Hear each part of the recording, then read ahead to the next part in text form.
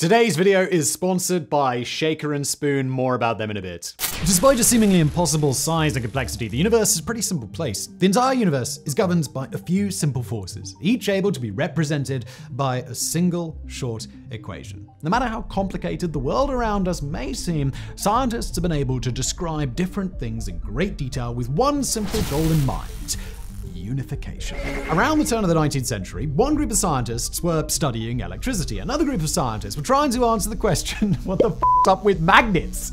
At that point, it was believed that electricity and magnetism, two unrelated forces in the universe. But that changed in 1820 when Danish physicist Hans Christian Ørsted discovered that an electrical wire hooked up to a battery could deflect the needle in a nearby compass. Since then, theories surrounding electricity and magnetism were unified to describe a single electromagnetic force. Being able to unify theories like these is important because at the most basic level, the universe seems like it should make sense. That's not to say that every scientific theory should be able to be combined into a single theory represented by the number 42, but things should still make sense. Now, there are a lot of gaps in our knowledge of the universe still, but two of the most important theories are general relativity and quantum mechanics. All modern physics is built upon one of these two theories. That's because they make sense, they work, and they're kind of simple. Simple here being a relative term when it comes to quantum mechanics, but its underlying equations describing the forces that govern our universe are short, which is what matters. Now, so far, I'm sure all of this sounds brilliant,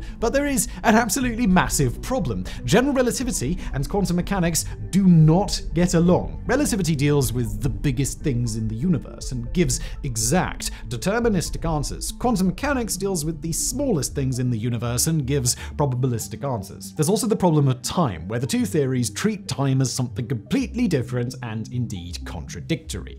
But to understand a theory of everything, first we need to understand what exactly it is that we're trying to unify. Now, just before we continue with today's video, I want to tell you about one of my absolute favorite sponsors, because it's a sponsor that provides cocktails to me. Have you ever wanted to impress a date with a fancy cocktail, or maybe just throw an unforgettable party with your friends? Well, have no fear, because Shaker and Spoon is here. This is a Shaker and Spoon box, and it's a monthly cocktail subscription service that delivers the craft cocktail experience right to your door. This is the tequila box, and obviously I'm at work right now with it, but through the magic of technology, there will be clips of me with this box at home later, getting a little bit of a buzz on while I make some tequila cocktails. It's going to be a good time. I'm already excited about it.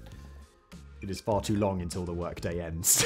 Each month you receive a box with 3 unique recipes crafted by world-class bartenders. They come in this neat little booklet here telling you exactly how to make it. And each box makes up to 12 cocktails. What you do, all you need to do is provide the bottle of tequila and they provide everything else. Tequila is easy to get, but all of these little things like Worcester bitters and hibiscus lemon rosemary syrup. They even got this giant beaver tree pink grapefruit drink and cilantro jalapeno syrup. Look, there's tons of little things in here, and these little boxes, you'll see these better with me making them up at home. What's this? Hibiscus salt, toasted coconut flakes. Look, it's obviously very, very fancy stuff. The best part is you get to learn about spirits and flavor combinations that you may have never tried before. Plus, you no longer need to seek out hard-to-find cocktail ingredients or buy full bottles of things that you only use once. Like my cupboard before Shaker and Spoon was full of like random stuff that I'm never going to use again because I wanted to make one cocktail one time. The instructions are clear.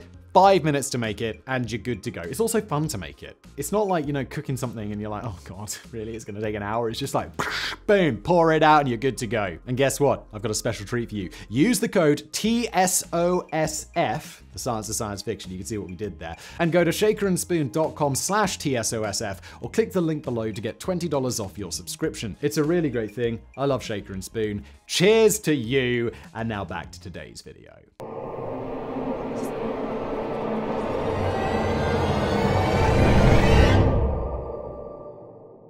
Gravity falls. According to the tale told by Isaac Newton himself on many occasions, it all began with an apple. After seeing an apple fall off of a tree, he began to wonder why. Why did the apple always fall perpendicular to the ground? Why couldn't it fly upward, or at least fall at some sort of slanted angle? From there, he began working on the theory of gravity, not only as an explanation for the apple, but to provide a justification for Kepler's laws of planetary motion. To us, it might seem very obvious that gravity works both on Earth and on a cosmic scale. But back in the 1660s, this was completely groundbreaking stuff. It's why you've heard of Isaac Newton. At the time, there had been no reason to believe that an apple falling from a tree could be related to the Earth's orbit around the sun. The two things seemed so disparate that there was no reason to believe that they were somehow connected. And this, once again, brings us back to the idea of unification. The laws of planetary motion were known, and people were gaining an increased understanding of how gravity worked, but Newton was the first to unify them by describing a single gravitational force that could be measured with the equation that you're seeing on the screen. Now, this single tiny equation explained why planets revolve around stars, why the moon orbits the Earth, and why apples fall straight down off of trees. Like we said at the beginning of this episode, the universe is surprisingly simple. In this equation, m sub 1 and m sub 2 are the masses of two objects, r is the distance between their centers of mass, and g is the gravitational constant. So this equation measures the gravitational force between any two objects in the universe. And for a long time, this equation was fantastic. It's actually still a pretty great equation, and if you took an introductory physics course in school, then you almost certainly used this equation because for most cases, the answer you'll get is close enough. But Newton was eventually superseded by Einstein and his theory of relativity. So there was a tiny discrepancy in Mercury's orbit that could not be explained by Newton's laws unless there was some other celestial body near Mercury that we were yet to see. Einstein's theory of general relativity was able to correct for this discrepancy by describing gravity not as a force, but as the warping of space-time as a result of mass. This new model was not only able to predict the same thing that Newton was to an increased level of accuracy, it was also able to explain many things that had remained questions under Newton, like Mercury's orbit. It also predicted things like gravitational time dilation and gravitational waves, both of which have since been confirmed. Though gravity was technically no longer a force per se, it is still considered one of the four fundamental forces of the universe. But gravity only really applies when we're talking about the biggest things in the universe, like stars, planets, and apples. I'm sure you might not think that an apple counts as one of the biggest things in the universe, but an apple is still 1 octillion times larger than the largest things dealt with by general relativity's arch nemesis, quantum mechanics. Richard Feynman famously stated, "I think I can safely say that nobody really understands quantum mechanics." But let's give it a crack, shall we? Besides, Feynman's quote is from a book back in 1964 and was mostly being played for laughs, so maybe people have a better grasp of the concepts today. While gravity describes how nature works on a scale that is large enough for us to perceive with the naked eye, quantum mechanics describes how nature works at the atomic and subatomic level. Gravity is absent from quantum mechanics because the masses involved are tiny, and because gravity is over 30 orders of magnitude weaker than the other forces. Any effect of gravity would be completely negligible when dealing with matter at the atomic level. Instead, quantum mechanics focuses on the other three fundamental forces: electromagnetism, the weak nuclear force, and the strong nuclear force. The strong nuclear force is, as you might have guessed, the strongest of the fundamental forces. It is what binds subatomic particles together. The weak nuclear force describes the interaction between subatomic particles, as well as being responsible for things like the radioactive decay of atoms, nuclear fission, and nuclear fusion. Finally, electromagnetism deals with how particles of an electrical charge interact with one another. Just like general relativity was able to, quantum mechanics is able to make predictions that have been verified to an extremely high degree of accuracy. Even though these predictions are probabilistic and do not guarantee an outcome with 100% certainty, they are extremely reliable and have been confirmed through experimentation time and time again. However, there was something very interesting that was discovered thanks to some unexpected experiment results. Chinese-American physicist Chen-Xiong Wu led an experiment to demonstrate the conservation of parity as it applied to the weak nuclear force. We don't really need to worry about what the conservation of parity actually is right now, but it's a thing that was already established to have existed in both the electromagnetic and strong nuclear forces. But much to Wu's surprise, the conservation of parity was violated by the weak nuclear force in the experiments. These shocking results led to a bit of a mad dash to explain what happened and how the electromagnetic and weak interactions were related to one another. Trying to figure this out, scientists scientists realized that not only could they relate electromagnetism and the weak nuclear force, they could unify them into the electro-weak force. At low energy levels, the kind at which most experiments would be run, these two forces seem to be completely unrelated, but at high enough energy levels, such as when the temperature is 10 to the power of 15 Kelvin or more, the two forces merged into a single unified force. This meant that theoretically, they were always the same force. This theory led to numerous predictions that would take decades to finally prove, but thanks to super colliders, everything that was predicted by the electroweak force has been confirmed. This was one of several reasons that the discovery of the Higgs boson in 2012 was so important, as it was the final piece that was needed to all but confirm the electroweak force. But as it turns out, we can extend this theory out even further. If electromagnetism and the weak nuclear force are the same single force at high enough energy levels, then why don't we just crank this shit up to 11 and add in the strong nuclear force as well? Hell, if you could create an energetic enough system, then even gravity should combine with these forces to create one universal force. If we could prove that that was true, it should be a huge step to creating a unified theory for all of physics, right? Well, if we could prove it, then sure, it would be this huge step. Theoretically, it should be true, but in order to actually test that theory, we would need to build a super collider that was, wait for it, 1,000 light years in diameter. That's a little bit of a hiccup because we can't do that yet. Proposed theories. There are a number of different proposed theories of everything that try to reconcile general relativity with quantum mechanics. Some of them you might have heard of, such as loop quantum gravity, and others are a little bit more obscure, like the EB theory. Now, we're not going to get into all of these theories in today's video because they're extremely complicated and they require being able to imagine various geometric structures existing in 11-dimensional space, which is a thing.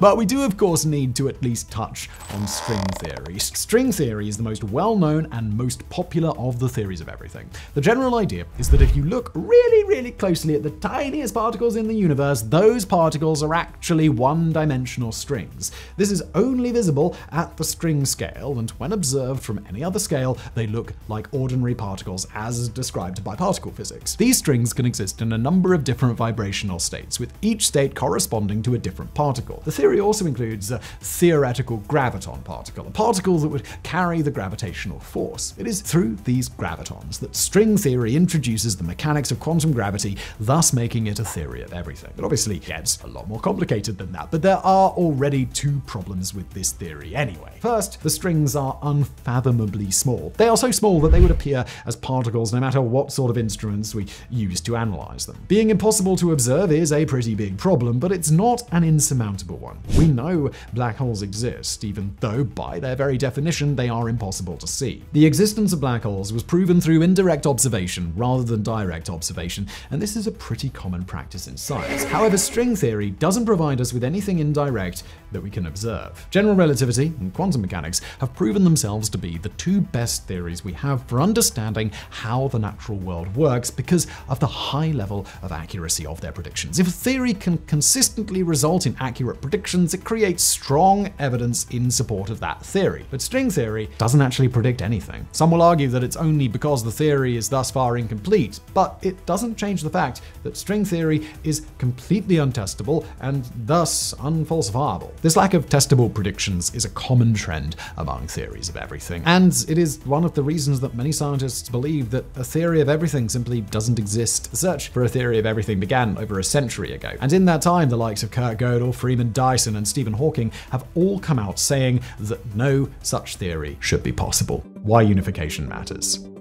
Now you hopefully understand exactly what it is we're trying to unify. Why is this so important to physics? The most basic answer is that if we have one theory for how matter works with big things and one for how it works with small things, it'd be really nice if they were, compatible with one another. They're both great at what they do, but the maths is incompatible. That's not to say that either theory is necessarily wrong. There's something incomplete about them. There is no experimental evidence that shows general relativity and quantum mechanics directly contradict one another, but there are certain certain things that we want to study that will require using both systems. It is in these instances, such as studying the singularity inside a black hole, we would need both the subatomic details from quantum mechanics and the gravitational effects of general relativity to work in harmony. And that's something we haven't figured out how to achieve. But bringing up black holes gets us to the real crux of why a theory of everything is important. There are a lot of open questions in physics, and it is believed that a theory of everything would allow us to solve most or even all of these problems.